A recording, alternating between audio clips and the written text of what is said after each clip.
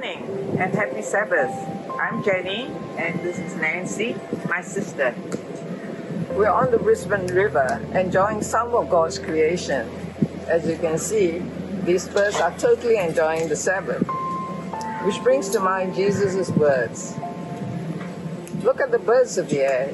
They neither sow nor reap nor gather into barns, yet your heavenly Father feeds them.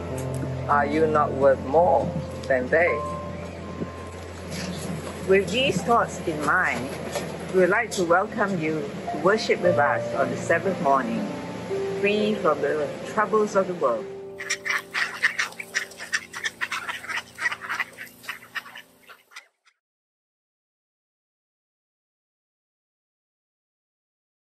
Hello South Brisbane family, my name is Caroline and I'll be taking today's prayer. So our prayer family for today is the Al-Obeidi family.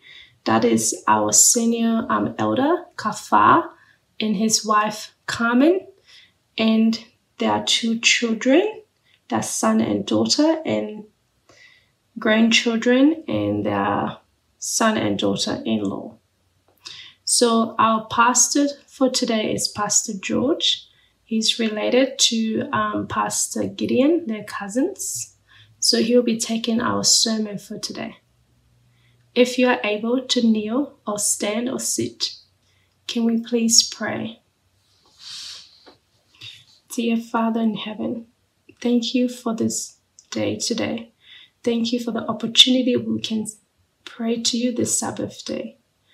Father, I pray for Kafar, our senior elder, his wife, his grandchildren, Lord, his 2 children, and his son and daughter-in-law.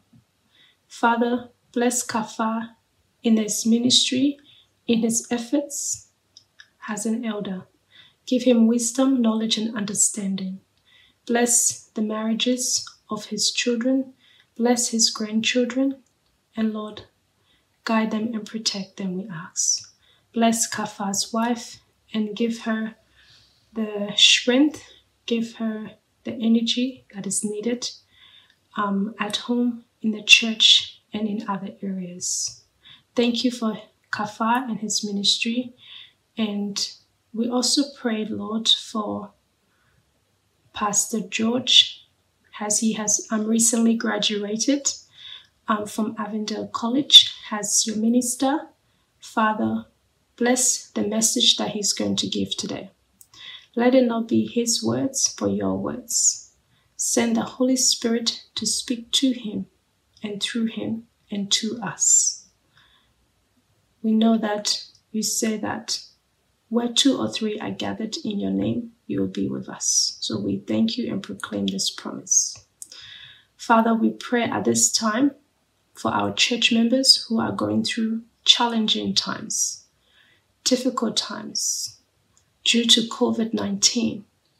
Lord, we thank you that none of us have been, in terms of any health issues, have passed away from COVID-19 at church.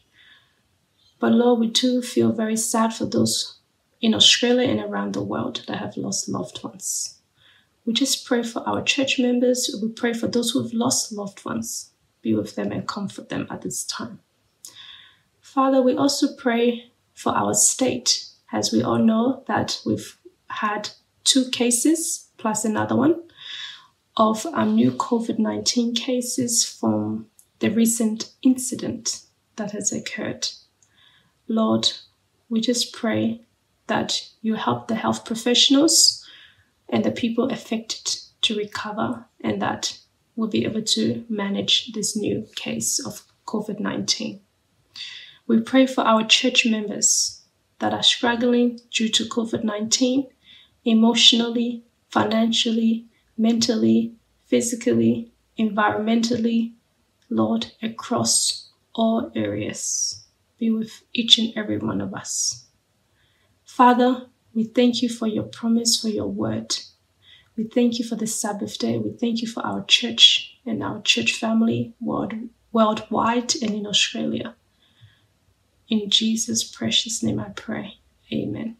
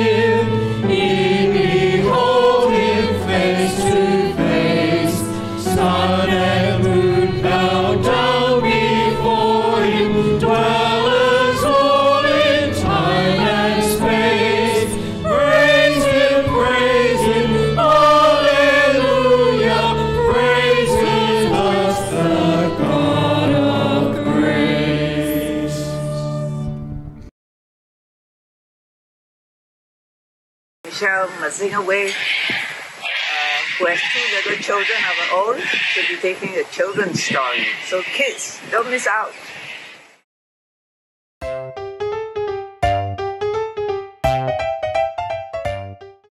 Morning, boys and girls. It's very good to see all of you this morning with us today, or virtually see you. I hope that you had a good week, and I pray that you're looking forward to spending some time today, this afternoon, with Mom and Dad, learning a little bit more about Jesus. Today I want to share a story of a girl in my neighborhood.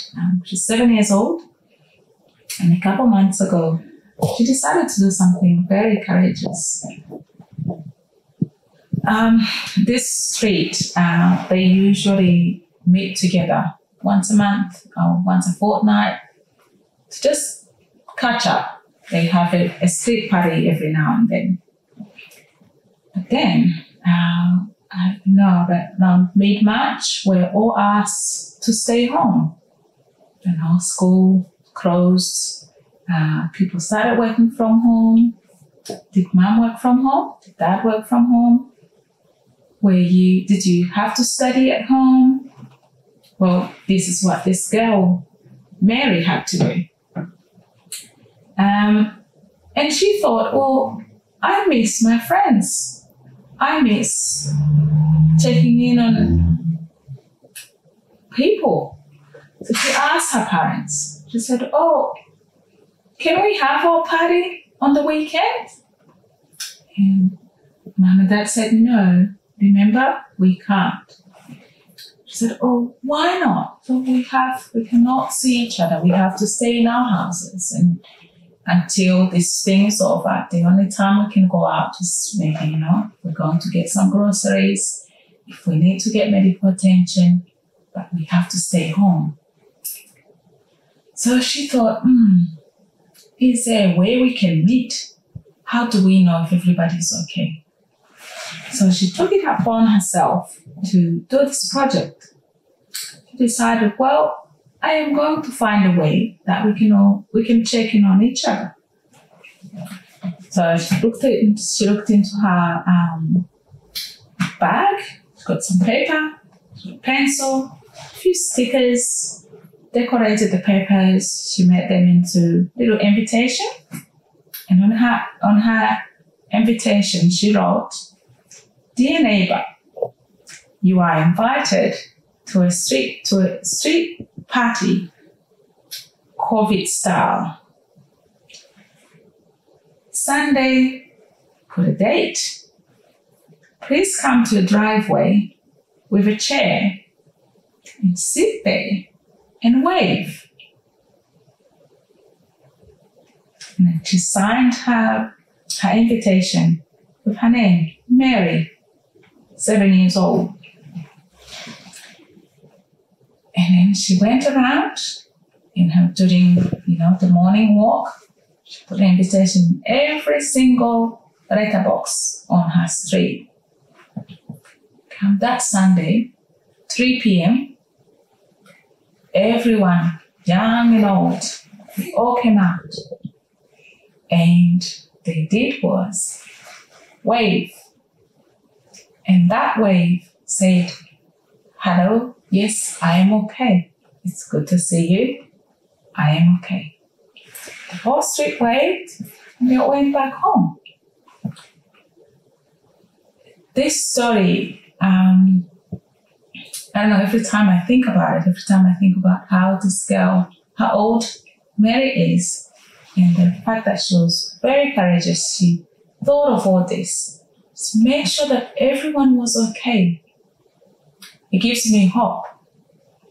In the Bible, there's a few people who showed courage. My favorite one is a lady called Esther. She has a whole book for herself in the Bible. And maybe you can ask Mom and Dad to read the book with you, maybe this afternoon or sometime this week. But it doesn't matter how old you are. You can be courageous. You can do something. This time, the last few months haven't been easy. And I know as a young child, you might be thinking, "Oh, what can I do?" Jesus loves us. And he does not leave us. He hasn't left us. Everything we go through it with him. So if it's praying for someone, if it is saying hello, if it is just checking in with your friend at school to see if they're okay, you're doing great. And I can't wait to see you again. Have a good day and happy Sabbath.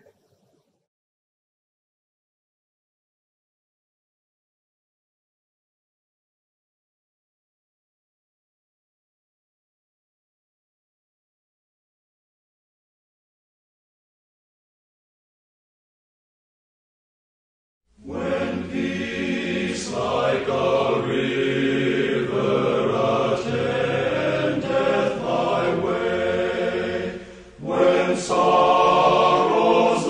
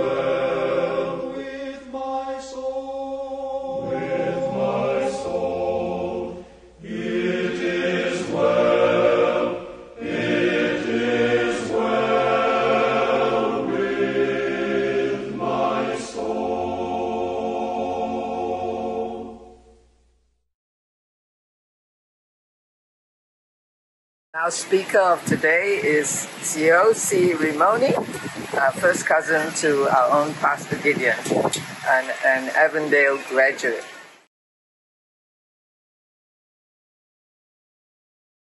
Good morning and happy Sabbath. And I would like to thank God for the privilege to come and share His word with you this morning. And I would also like to thank Pastor Gideon for the invitation to come again and share with you as well.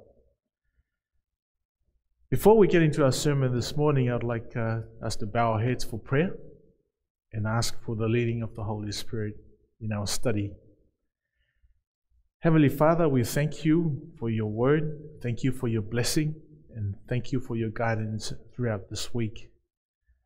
Thank you for bringing us together as a family, though it is under different circumstances than normally would. But we are grateful, Lord, that we can be together and worship you this morning. Lord, we ask for the presence of your Holy Spirit to guide us and lead us in our study. And hide me behind the cross, that your message may be clearer for your people this morning. In Jesus' name we pray. Amen. Our sermon this morning I've titled, How to Live in a Lockdown. How to live in a lockdown.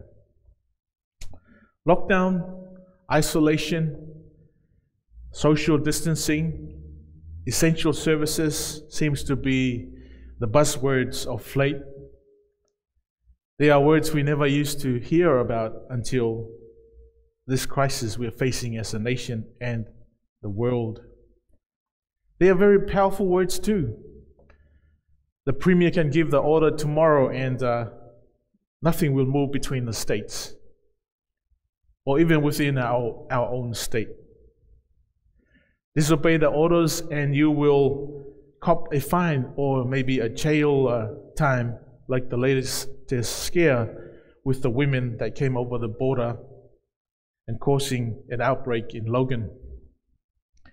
My sister works at the Logan Hospital, and she said on Wednesday there was just mad rush to the hospital. Car parks were full as people were trying to get tested for this coronavirus, because these ladies decided to go and spread the love by visiting the shopping centers on the south side. Lockdown or isolation is not anything new.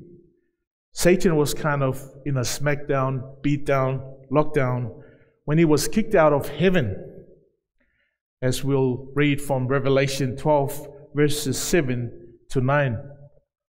Revelation 12 verses 7 to 9. I cheated a little bit by pre-marking where I'll read from in my Bible, but if you can pause and look for the text yourself when you have time. Revelation 12 verse 7 reads, And there was war in heaven. Michael and his angels fought against the dragon, and the dragon fought and his angels, and prevailed not, neither was their place found any more in heaven. And the great dragon was cast out, that old serpent called the devil, and Satan, which deceiveth the whole world. He was cast out into the earth, and his angels were cast out with him. He still had access to heaven. The story of Job says that he claimed to represent earth when God called a meeting with his sons. His lockdown on earth was made permanent when Jesus died on that cross. Revelation 12 verses 10 to 12 reads, And I heard a loud voice saying in heaven, Now is come salvation and strength and the kingdom of our God and the power of his Christ. For the accuser of our brethren is cast down, which accused them before our God day and night. And they overcame him by the blood of the Lamb and by the word of their testimony, and they loved not their lives unto death. Therefore rejoice, ye heavens, and ye that dwell in them. Woe to the inhabitants of the earth and of the sea, for the devil is come down unto you, having great wrath, because he knoweth that he hath but a short time. When Adam and Eve disobeyed God, they found out that he was serious about his lockdown orders when they failed to obey his social distancing command. They were locked out of the Garden of Eden. It must have been a torture for them to walk past that gate every day and realize what it looks like, or the contrast between the before and the after of what their situation was. Isaiah described this separation in Isaiah 59 verse 2. But your iniquities have separated between you and your God, and your sins have hid his face from you, that he will not hear. And that affected everyone that was the offspring of Adam. Aren't you glad you're an offspring of Adam? Maybe not. We are all in the same boat. It caused separation between Adam and Eve and nature, and a separation amongst themselves too, between the two of them. Adam blamed Eve. Eve blamed the snake, and the snake had no leg to stand on. There you go. Social distancing is nothing new. It started with Satan in heaven, and then Adam and Eve in the Garden of Eden. The separation was not going to be forever. God promised that in Genesis 3:15, someone special will come and breach the gap between us and him. That's why when Eve gave birth to her firstborn, she named him Cain. It means in Hebrew, I have gotten a man, the Lord. Unfortunately, he was the first murderer. A taker of life instead of a preserver of life. That promise was not to be fulfilled until thousands of years later. We recently studied the book of Daniel as a Sabbath quarterly. It gave us a panoramic view of how the promised one came in the fullness of time according to God's plans. He gave Daniel the 2,300-year blueprint of the future. But that's the big stuff. Daniel in Revelation is about the universal vindication of God's character and how he deals with the great controversy virus. The incarnation of the Son of God was the vaccine antidote that we needed. It was critical in breaching the gap between man and his holy God. I want us to look at how Jesus came to show us what to do when it comes to handling lockdowns, living in isolation, and social distancing. I want us to have a look at a couple of stories in the New Testament. And this story happens to have 3 versions in the Gospels. I'll be reading from the book of Luke, or Luke's version of this story about the invalid woman. Turn with me to Luke chapter 8, verses 40 onwards. Luke chapter 8, verses 40 onwards. And it reads, And it came to pass that when Jesus was returned, the people gladly received him, for they were all waiting for him. And behold, there came a man named Jairus, and he was a ruler of the synagogue, and he fell down at Jesus' feet, and besought him that he would come into his house. For he had one only daughter, about 12 years of age, and she lay a-dying. But as he went, the people thronged him. And a woman having an issue of blood 12 years, which had spent all her living upon physicians, neither could be healed of any, came behind him and touched the border of his garment, and immediately her issue of blood stanched. And Jesus said, "Who touched me?" When all denied, Peter and they that were with him said, "Master, the multitude throng thee and press thee, and sayest thou, Who touched me? And Jesus said, Somebody hath touched me, for I perceive that virtue is gone out of me. And the woman saw that she was not hid. She came trembling, and falling down before him, she declared unto him before all the people for what cause she had touched him, and how she was healed immediately. And he said unto her, Daughter, be of good comfort. Thy faith hath made thee whole. Go in peace.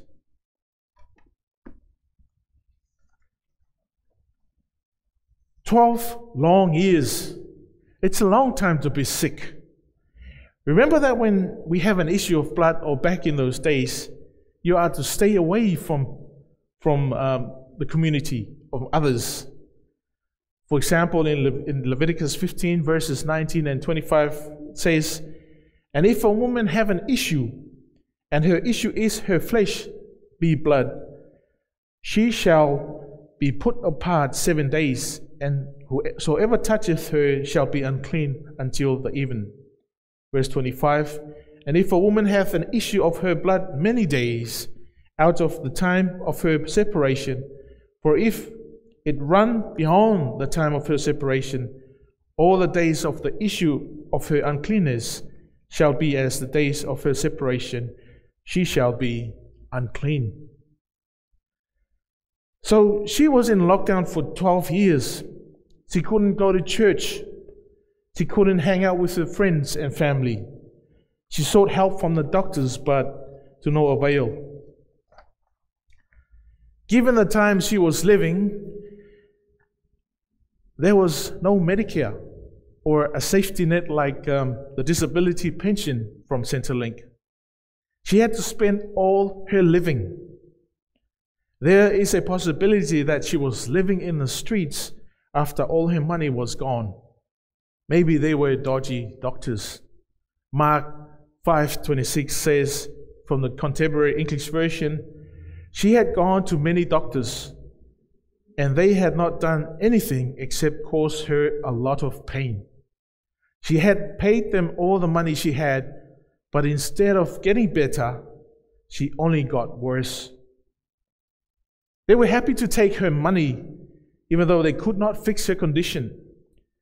Their prescription probably made it worse. Sometimes finding a good doctor is like finding a good mechanic, if you know what I mean. Maybe she was tired of Zoom and was dying to get back to church here in South Brisbane, but the dress code was too much for her.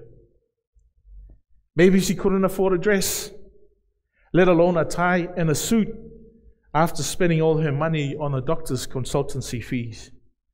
Or she was required to behave a certain way, say the proper things, before she was allowed to join the circle of the saints.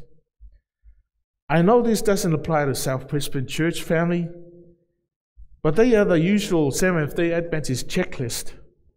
Talk like us, they have to dress like us, look like us, they have to compliment our haystacks, and get their act together before they are baptized. They have to have 100-point identification papers before they are granted their membership card. And when they finally get their membership card, they are allocated to a certain clique within the church, if they're lucky. Most of the time, they are left to fetch for themselves. It's like asking someone to get cleaned up before they have a shower. Isn't that the whole point of having a shower, is to get cleaned up? But she heard of Jesus, the name of the miracle healer who's been healing her friends in the streets. She was determined to get close to him. If only I could touch him or touch his garment, she says to herself, that's all I want from this man. Jesus was surrounded by busybodies. That's all. His fan base, who wanted selfies with him, so that they can share on Instagram or Facebook. They, in fact, were preventing Jesus from helping those who needed him the most. They became a barrier for this lady. Do you feel that the church life is like that sometimes? Just when you need Christ the most, people, situations, circumstances get in the way. I can imagine that's how that lady felt. There was at one time I could not fit in my so-called church clothes, and I made up excuses not to go to church because people judge you for not wearing church clothes. It wasn't until I was able to afford a new wardrobe that falls under the category of church clothes that I was able to go back to church. She persevered and managed to touch his garment. Now, from a casual reading of the story, it was touch, and Jesus felt it. But you have to read all three gospel versions of the story to get a deeper understanding of what happened and how this woman touched Jesus and why his disciples thought that Jesus lost his marbles when he asked, "Who touched me?" If you bend over, like for example I'm doing now, and touch my toes, regardless of whether you are in a crowd or not, you will draw attention to yourself. From Mark and Luke's accounts, that's the last thing she wanted. She doesn't want to make a big fuss about it. She just wants to touch his garment and go by her own business. So why would she touch the hem of Jesus' garment? Let me posit to you this idea. She was already on the ground. Perhaps those medications she took from those bush doctors crippled her. The only way for her to get around was to prop up herself with her hands or arms. Hence the disciples not knowing who touched Jesus.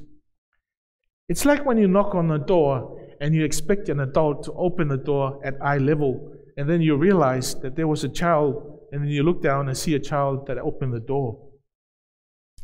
They dismissed her as maybe just another invalid woman on the streets, another homeless beggar looking for food.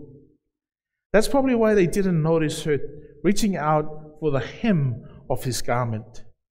Or maybe they did, but they tried to avoid her photobombing their selfies.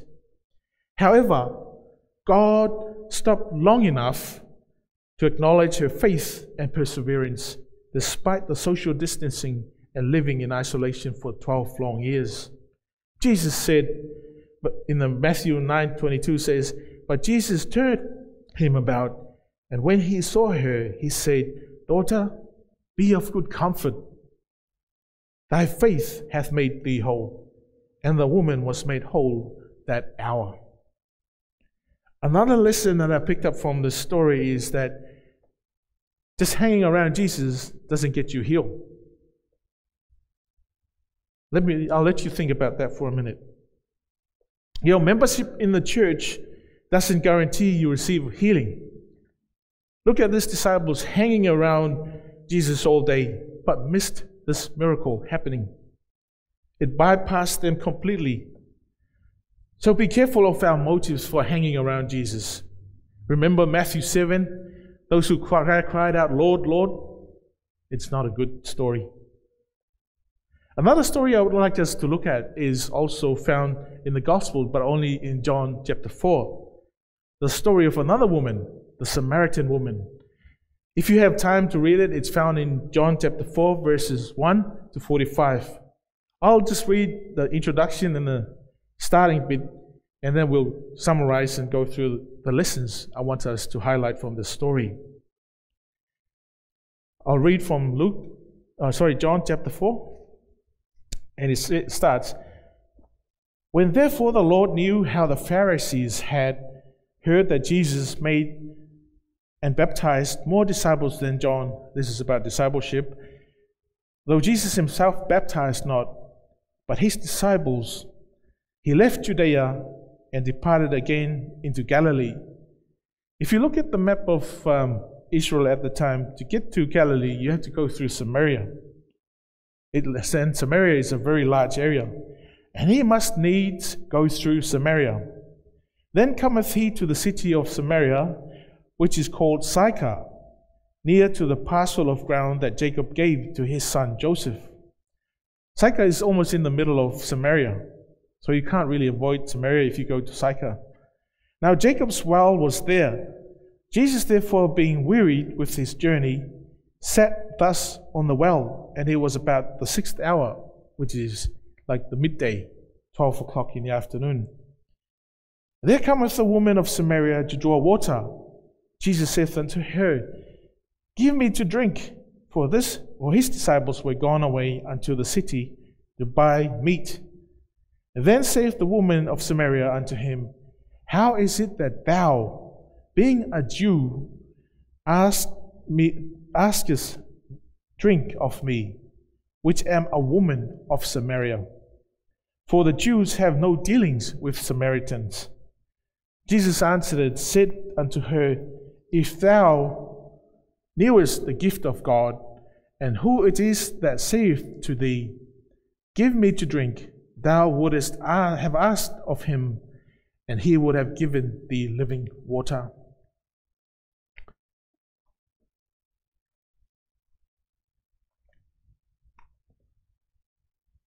Here we have another story of a woman interacting with Jesus. The Jews made it a rule that they should be social distancing from the Samaritans. They must avoid traveling through Samaria if they could, and they must not accept food or a cup of water from the Samaritans. Hence, the surprise reaction from the Samaritan woman when Jesus asked for water. Culturally, she should have offered him water. But the social distancing was so bad between the Jews and the Samaritans, she couldn't be bothered offering him any. It was in the middle of the day. She was practicing social distancing herself from her community because there was also a rheumatoid virus that was rampant about her past relationships as well as her current one. The last thing she expected was a nosy Jewish man talking to her. But when God makes an appointment to meet with you, it will happen regardless. She tried to avoid the conversation as much as possible. Lots of deflection as this nosy guy was getting into her business. He doesn't want us to keep on going. He wants accountability because he loves us. He doesn't want us to keep going down the path where separation from him will be final. According to the Desire of Ages, the longer the conversation went, the more she realized her vulnerability and her need of a savior. She finally dropped her pot of water and went to her village to tell him of the good news of the gospel of the Messiah she has met.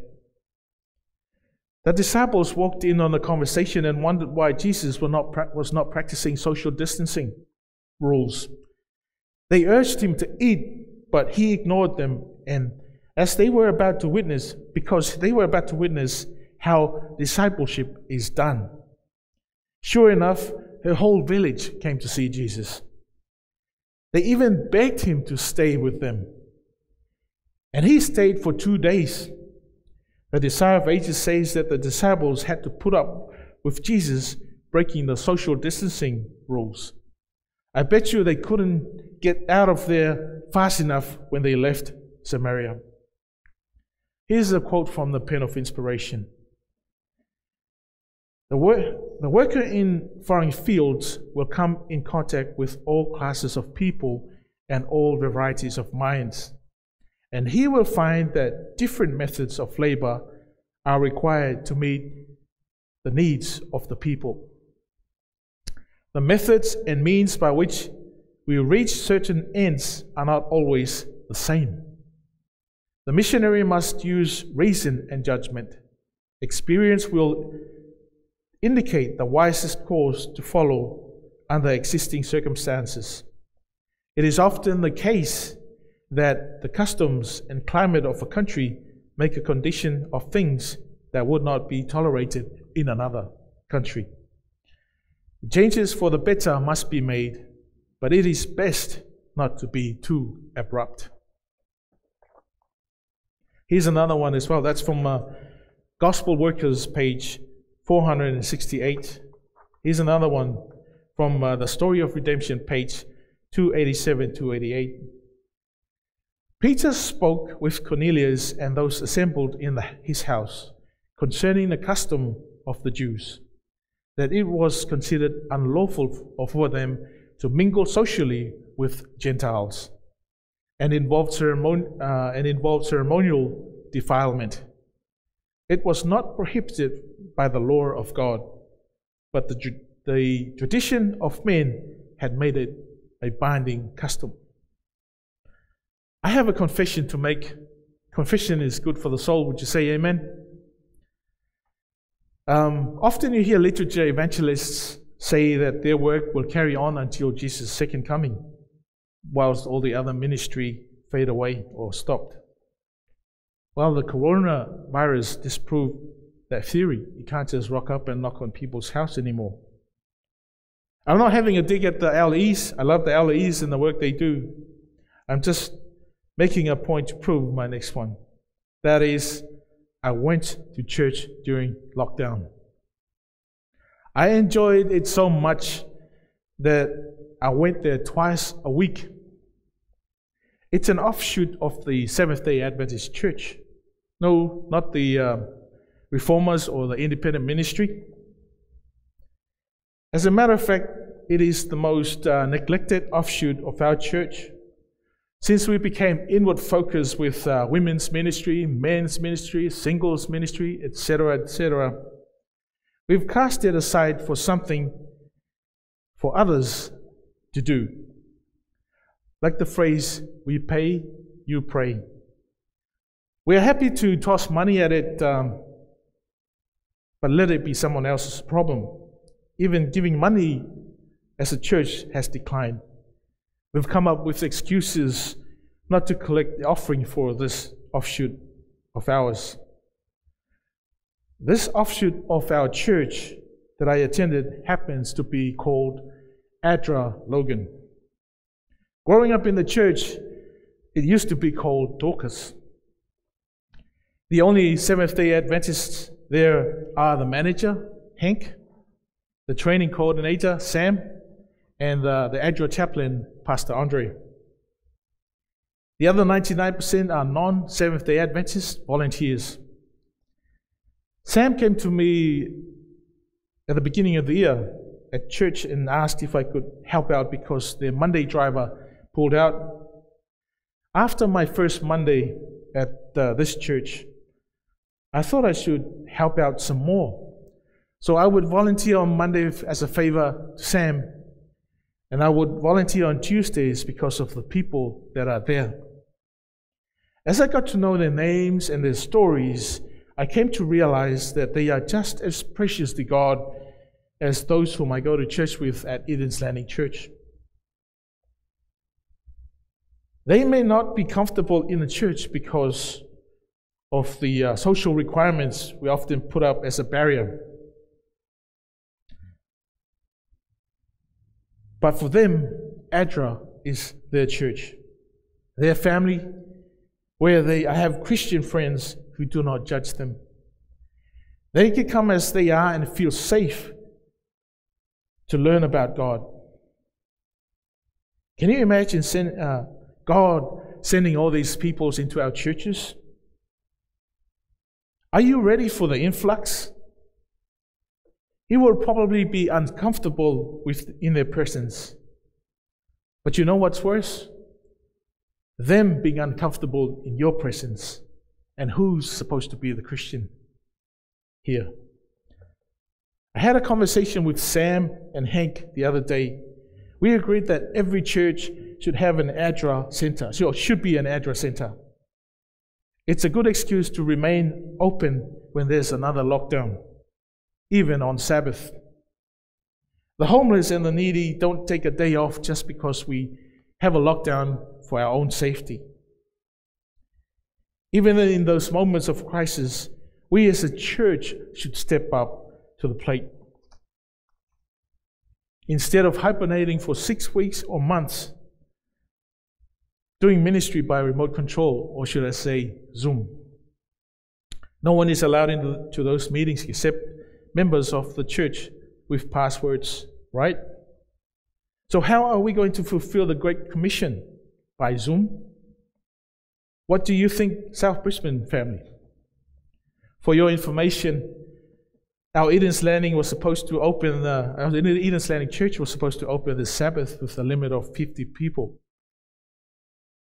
And you bring your own lunch for fellowship afterwards, maintaining the social distancing. Due to people breaking the social distancing rules this week, it's cancelled. If they had an address center there, you could still do your Christian duty and serve the community regardless, because it is an essential service to do so. I guess getting together for worship and hearing the word is not as essential as doing the word. Here's my final quote for today. It's found in Counsels to Teachers, Parents, Teachers, and Students, page 323. The followers of Christ are to separate from the world in principles and interests, but they are not to isolate themselves from the world.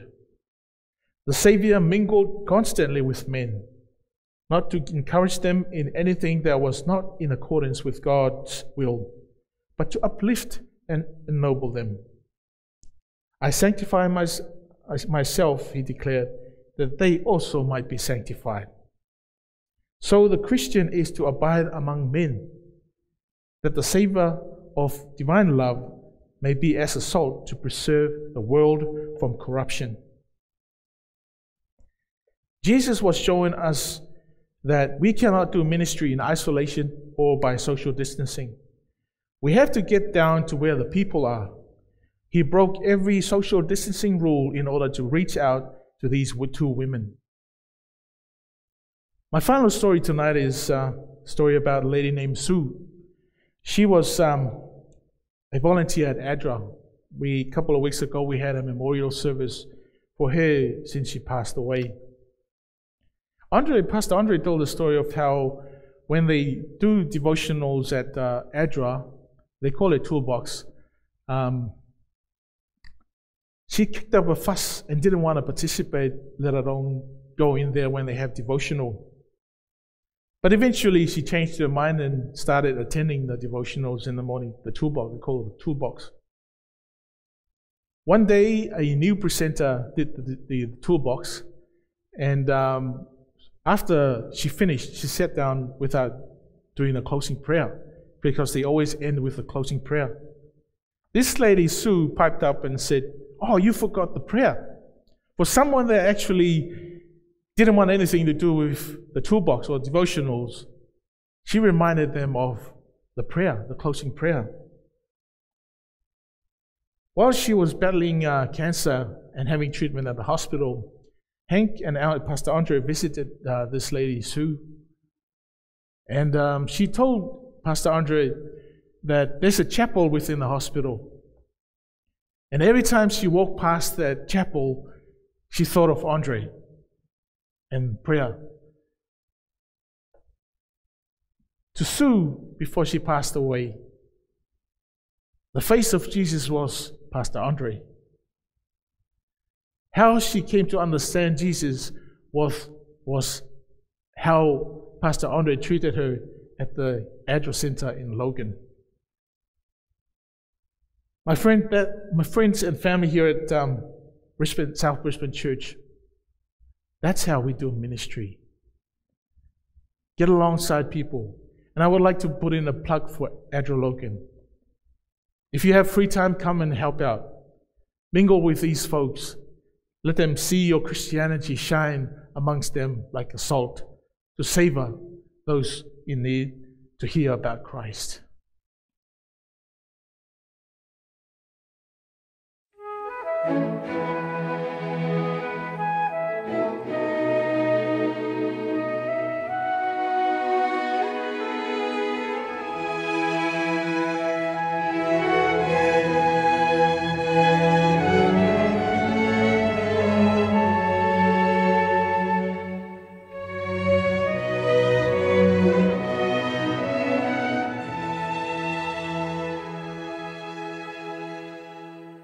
Like the woman at the well, I was seeking for things that could not satisfy.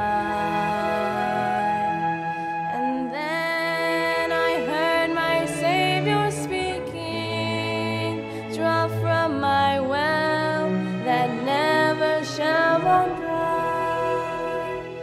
Fill my cup, Lord, I lift it up, Lord. Come and quench this thirsting of my soul. Bread of heaven, feed me till I want no more. Fill my cup, fill it up and make me whole. So my children, if the things this world gave you leave hungers that won't pass away, my blessed Lord will come and save you if you kneel to Him and humbly pray. Fill my cup, Lord, I lift it up, Lord. Come and quench this thirsting of my soul. Bread of heaven, feed me till I want no more. Fill my cup, fill it up and make me whole. Bread of heaven, feed me till I want no more. Fill my cup, fill it up and make me whole.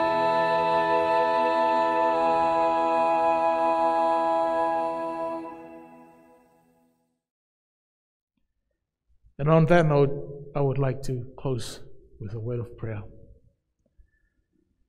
Heavenly Father, we thank you for the story of these women. One had an issue of blood of no fault of her own, but she was willing to break the social distancing rules just to reach out to her Savior. The other one tried to avoid others because of her past and the things that she did herself. But it didn't stop you from reaching out to her, even with the social distancing. Lord, we have people in our community who are holding up their cup for water that you promised them and the healing that comes only from you. We pray, Lord, that we be not barriers for them in order for them to reach out to you. God forbid that we do that. And God forbid that we prevent them from being part of your kingdom when you return. We ask, Father, that you bless our family here in South Brisbane as we continue to witness within this community. And may you be glorified with souls that are well deserving of your kingdom. In Jesus' name we pray. Amen.